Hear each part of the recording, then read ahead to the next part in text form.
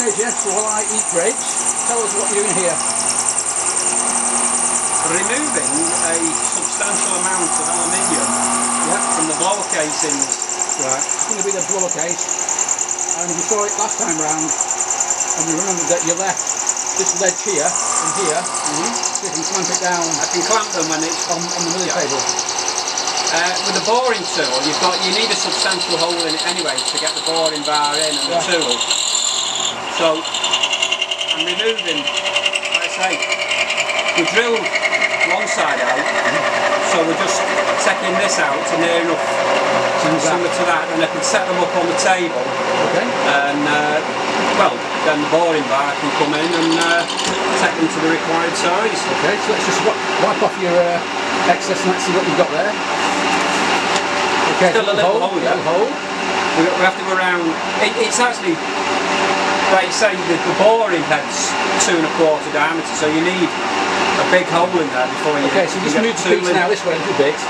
Go another 3 mil. 3 mil, and it'll spin round again. And go down. And then start to move this. And then I've got this point there where I know it's at 80 mil. Yeah. Okay, so that's going to take about what, half an hour to get this done? Probably half an hour just to get this done. Now I've got to turn it over, put the mandrel in this side and then do it again. Yeah. In that case, we'll come back in half an hour. I'll open the camera. And you can see a finished one.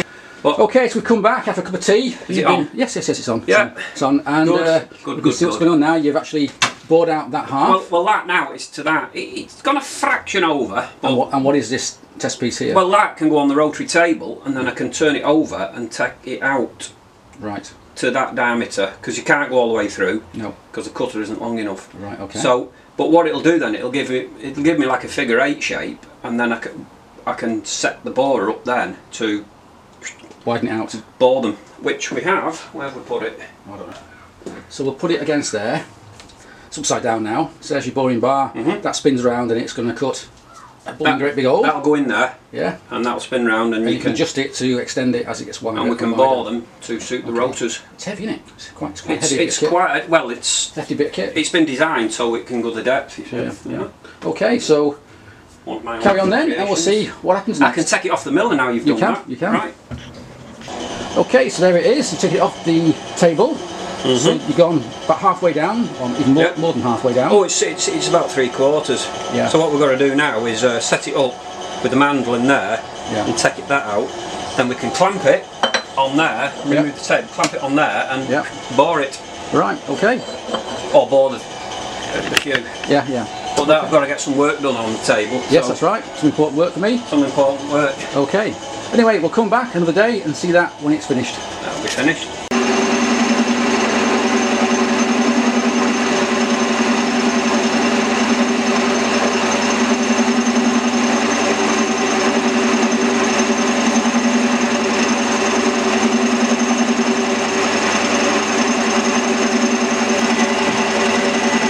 Okay, so we are back at Jeff's shed. It's not a ghost running the miller, it's just an auto feed, and it's busily cutting out that second hole in the supercharger case that we saw a few days ago. So it looks like it's coming along quite well, and we'll just wait for that to finish and we'll see what it looks like. Okay, so prepare next one. This is the one we did earlier. It's going to very slowly go down and cut out what's down there. Just put the camera and far enough.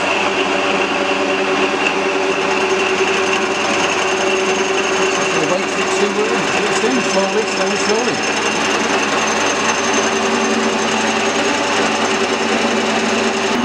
Okay, so while that machine is going on, I can show you one that Jeff made earlier, which is this one here. You can see there the internals.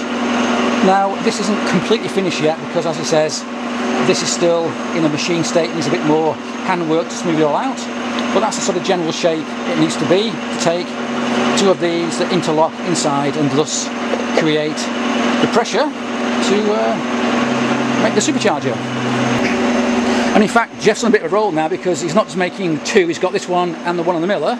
He's making 4 altogether. There's one here where my hand is, you see that?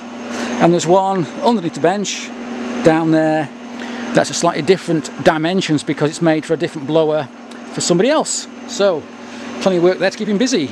and yeah, we'll come back when one of these is finished, and we'll see it all together with the end plates next to the engine. It should look pretty cool, and then we can look forward to seeing it sitting here next to the Honda CB72 big bore drag race engine with its billet block, which we saw being made on a previous vlog, and hopefully the style of it will all match this block as well, and that's the whole idea.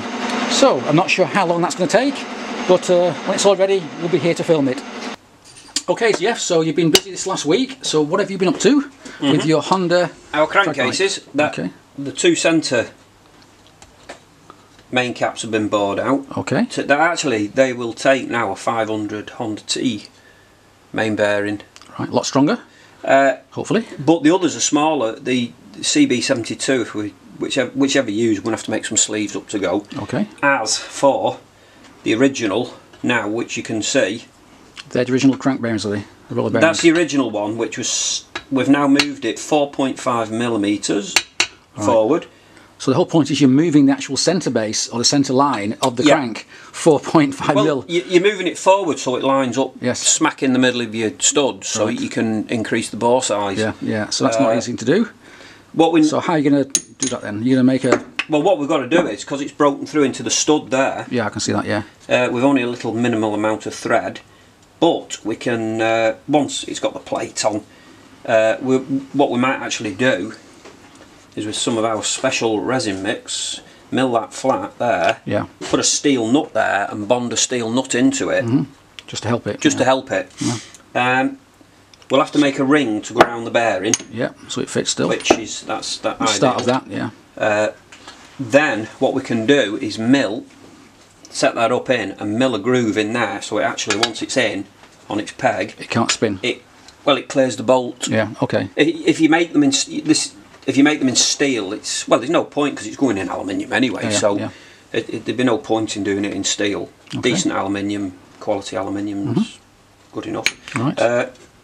Then we've sat them on the dowels, so the plate has actually been... Is that a new plate you've made, or is that an old one? No, this was it's been made, but I've had to take that out bigger because the original hole in it was the original, so we've had to go bigger, and then what we're doing is making a cap that is a big bearing. Yeah, okay, that's a support. And so when the sprocket goes on, the drive engine crank pulley, it's sat on two bearings. Yeah, nice and strong. Which eliminates some worry. Hopefully, yeah. There's still a lot of work to do, but it's... Okay. But we're getting there. Yeah, but what I've got to do is, only we've done 3. Yep. Now, that is still the original one. Yep. So what we've got to do on our big Mitchell lathe, we're going to machine a mandrel up in situ, clamp the cases on them 3 journals, and then bore this one out as well, to match. To match. Okay. So it's a lot of hard work, but then that's what you've got to do if you want to. And you've done it to what, 5 cases? You said you've done 5? I've done 5 sets of cases. In case you break 1 or 2. Okay. Yeah, you're always better just once you set up. Once you set up, it's quite good. Okay. And that's what you've been doing this last week. Yeah, and everything's just sat there. Well, the bottom end I need to get done anyway. I've got to get the crank done. Okay. Then there's a little bit of work just to finish on the gearbox selector. Okay. So. And that's what's next. That's hopefully. Okay.